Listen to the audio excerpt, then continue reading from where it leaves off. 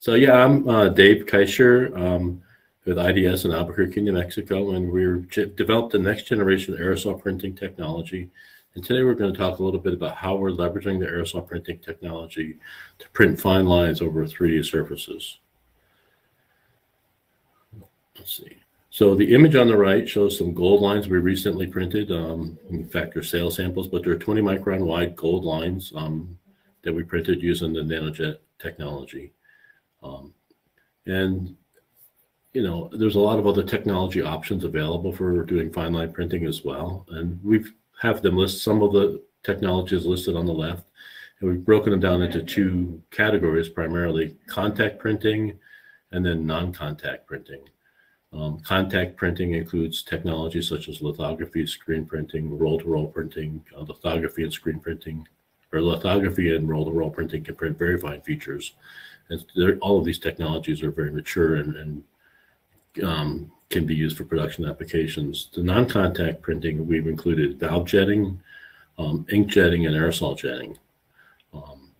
Now, as you start to look at the different technologies, you'll see like, all right, so as we try to print features like this strain gauge that's shown here and printed onto a 3D structure, some of these technologies are become less useful or less applicable to what we can do. In particular, the contact printing methods, by their very nature, require contact with the surface, and are mostly used for printing onto planar surfaces. And so these technologies, even though they're capable of printing very fine features and high volumes, basically are not very useful for printing onto 3D structures. The non-contact printing methods, the jetting methods, actually are much more useful for printing onto 3D structures. And so we're going to look at these technologies specifically and review them, kind of the attributes of each of these printing technologies, and explain why we think the aerosol printing technologies is really the best technology for printing fine features onto 3D surfaces. If you look at valve jetting is able to print lines that are greater than 200 microns in width, greater than 20 microns in thickness. It has the standoff distance between the dispense tip and the substrate can be up to 5 millimeters, and the print head can be tilted up to about 45 degrees. All the attributes for valve jetting make it really useful for printing onto 3D structures. A large standoff distance, the ability to kind of manipulate the print head and stuff like that. However, the fact that you can print only, features, maybe down to about 200 microns really limits the ability to use this technology for fine line printing. Inkjet printing, on the other hand, can print features down to about 70 microns, up to maybe a millimeter in width. The printed width, the heights are reported to be sort of between a 0.5 micron and 5 microns for inkjet printing. The standoff distance for inkjet printing is much less than a millimeter between the output of the inkjet nozzle and the substrate that it'll be printed onto.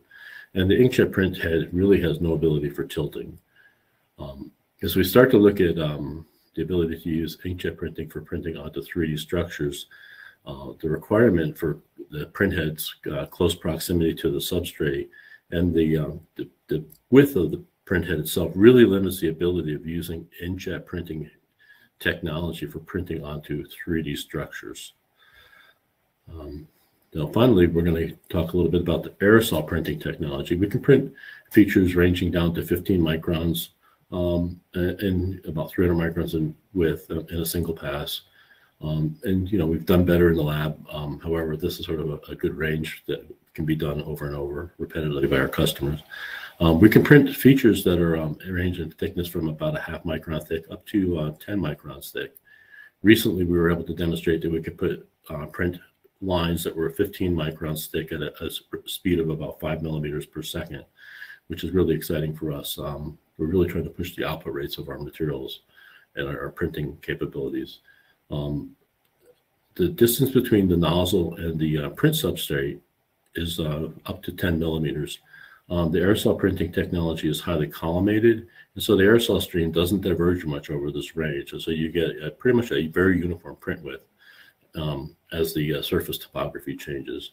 And recently we've been able to demonstrate that we can print up to about 20 degree by tilting the head at 20 degrees.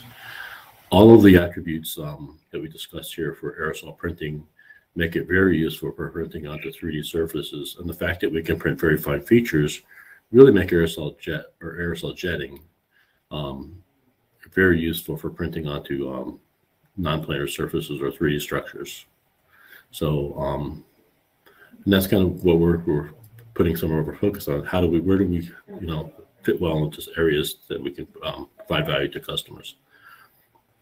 Let's see. So that's it. I tried to talk quickly. I'm not sure where I am, but anyway, thank you very much. If you have questions regarding the talk, please come to exhibit room 3 and we'll be there to answer any questions you have.